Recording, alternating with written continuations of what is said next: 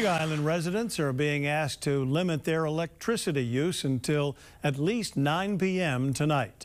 Hawaiian Electric says independent power producer Hawaiian Energy unexpectedly tripped offline this afternoon. Officials say Puna geothermal venture is also operating at reduced capacity, and some of HECO's power plants are undergoing maintenance and repairs. HECO says brief rolling outages may be needed if another large generator goes offline or if wind and solar resources drop.